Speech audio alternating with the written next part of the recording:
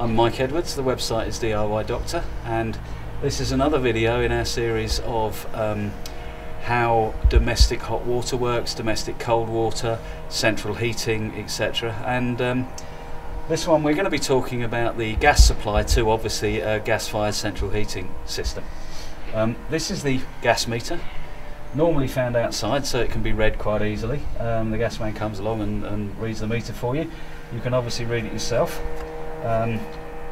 And these measurements are in this instance in cubic feet, which is the pretty standard method of measuring gas usage.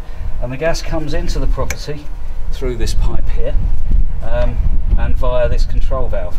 Now, an easy way of remembering which is on and which is off when you get to these control valves is if you turn that down, you can see that the line of the valve is cutting across the pipe. So if you can imagine something cutting across that pipe, it would be turned off. It's blocking the pipe up. So to turn it on, the gas is then running in line with the pipe. So it goes through the gas pipe into this regulator.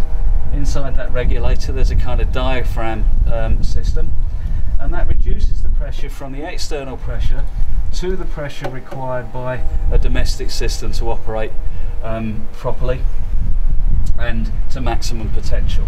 Okay, so from the meter it comes in through the diaphragm into the meter, runs through the clock, and then to the out pipe from the meter into the property.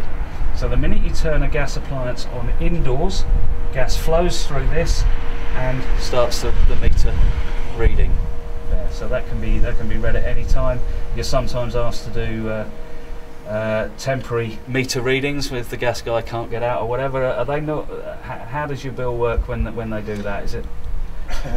They measure it here in cubic feet and charge you in units. Oh, right. So, you know, you can work out according to their bill. It will tell you how much a cubic foot is in a unit, right, and then how much it is. So you can work out how many units you work, and they tell you how much each unit is. So you can work. You can probably work your bill out before you get it. Fairly accurate. Okay. So yeah, you can.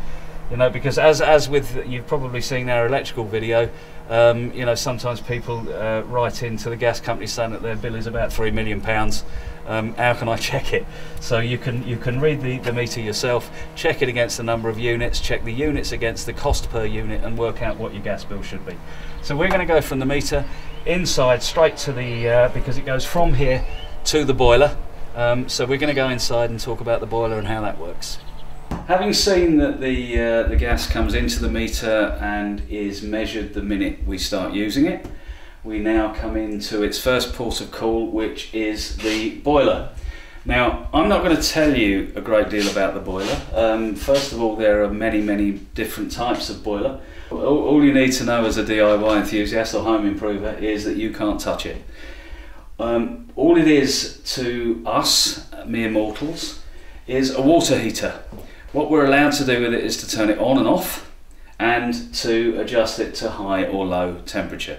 That's all we're allowed to do with this particular appliance. The rest of it has to be done by somebody registered with the Gas Safety Council, used to be Corgi, and they will come and they will issue one of these. It's not really important what it says on this, other than to note it is a homeowner gas safety record.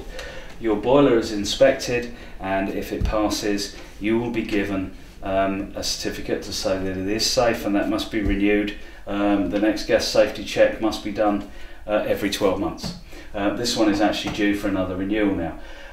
As I said, there's lots and lots of different types of boiler. I'm not going to go into that, and I'm not going to go into the work. You're not even, as a DIY enthusiast now, you're not even allowed to buy the parts for a boiler unless you can prove that you are registered by the Gas Safety Council.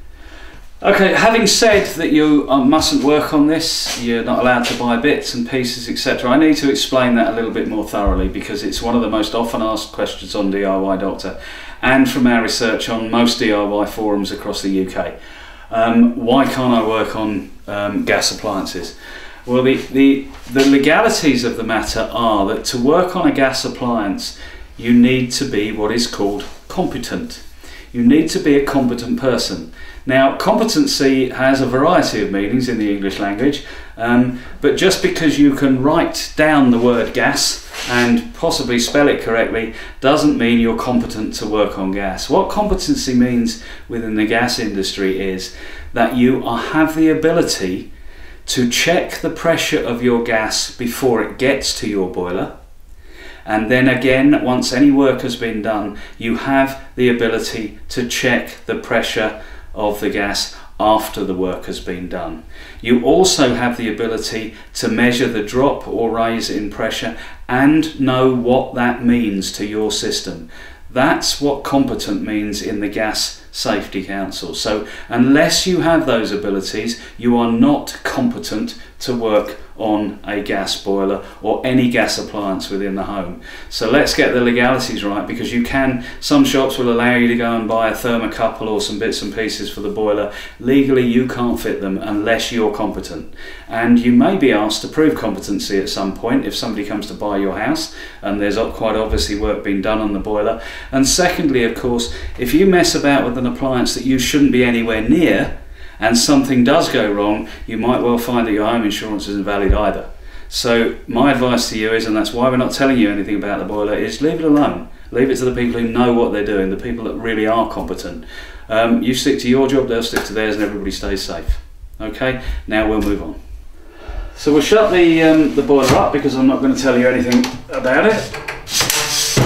Shut the front, and all we really need to know about this is that the gas from the meter outside is fed into the boiler through the bottom, and the water flow and return, so that's flow to the boiler and return to the heating, is done at the top of the boiler, and we'll go into that a little bit later when we get up to the control system in the airing cupboard, when we explain a little bit more about how it works. But the important thing to know is that you mustn't touch this other than to turn it on or off, or allow it to be at high or low temperature.